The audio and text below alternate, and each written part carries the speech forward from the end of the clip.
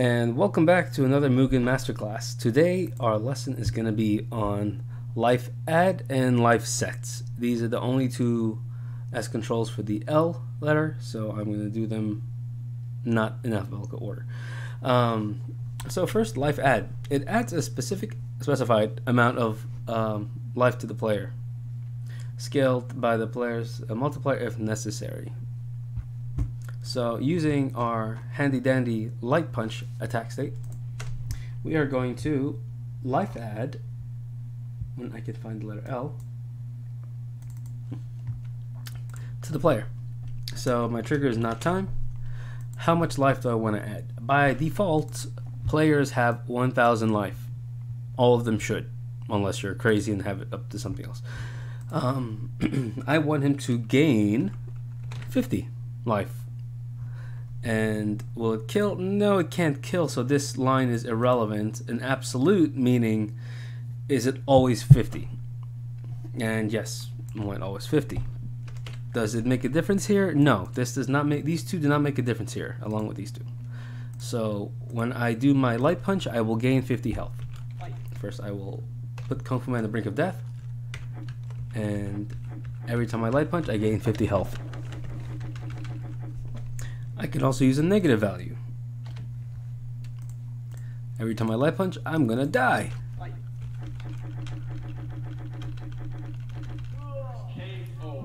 I took too much life, I died. Now if I don't want to die, I will put kill equals 0.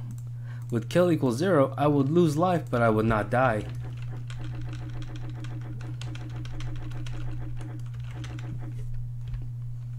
Now why is this a thing? This is a thing because if you put the enemy in a custom state, you have control of their life. You can take away life and not have it kill them, or you could take away life and have it kill them. It's up to you.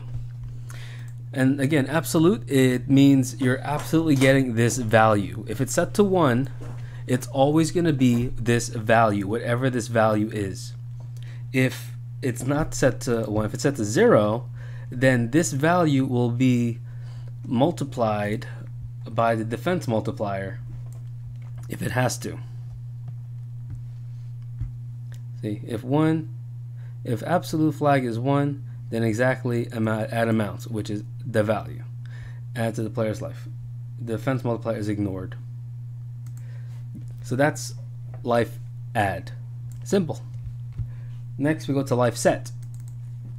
Every time I do the light punch with my not time trigger, I'm gonna set my life to 500. So no matter what happens, every time I do a light punch, I'm going to 500. Boom.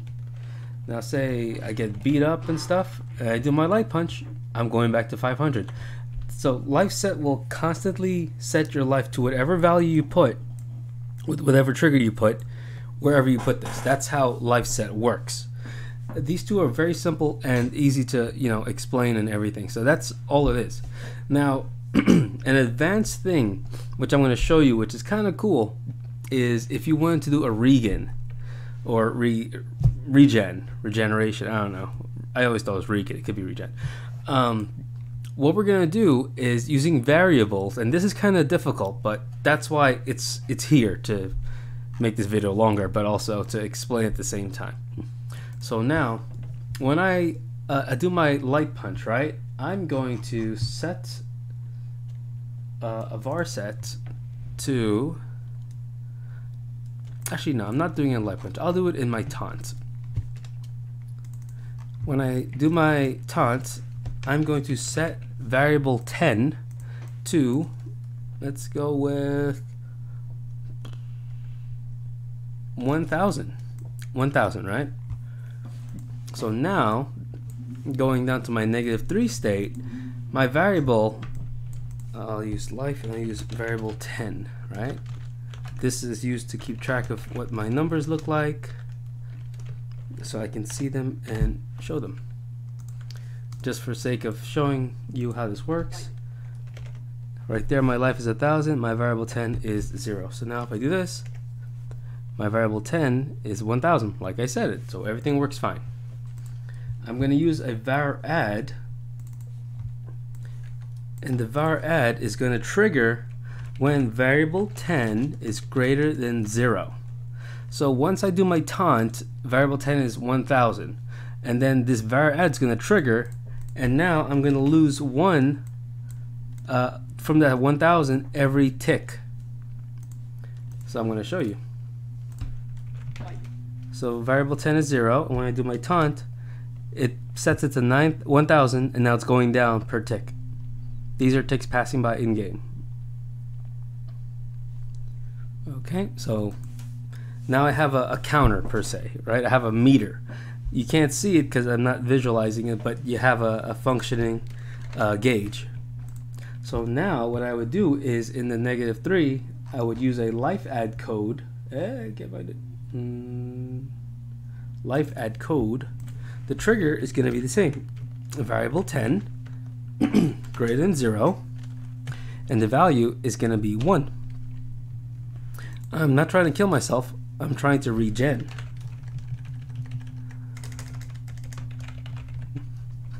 And this is going to be absolute, so I'll constantly get this value. Now, of course, this is like super broken the way it is.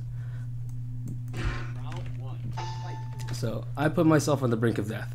Once I hit taunt, I'm gonna I'm gonna add up variable 10 to 1000, and this is gonna keep it going down, and this is gonna keep my life going up. So I'm gonna heal fully. Notice the var 10 is going down really fast over here.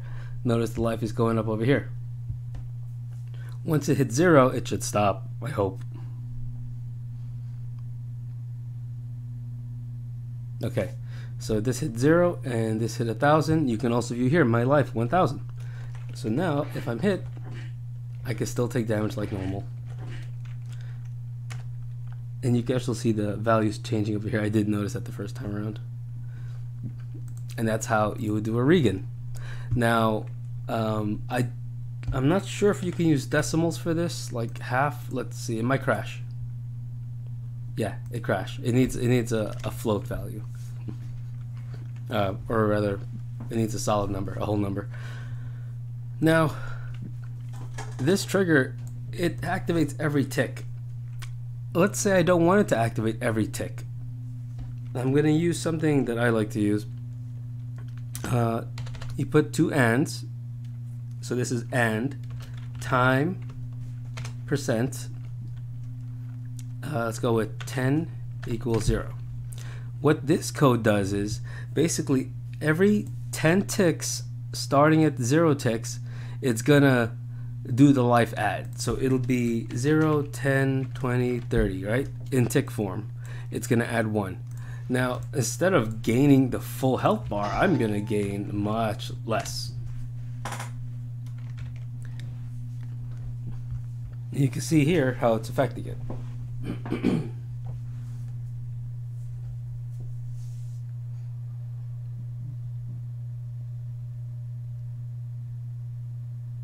And there you go. I gained 100 health back in the span of how much time is this? 16 seconds.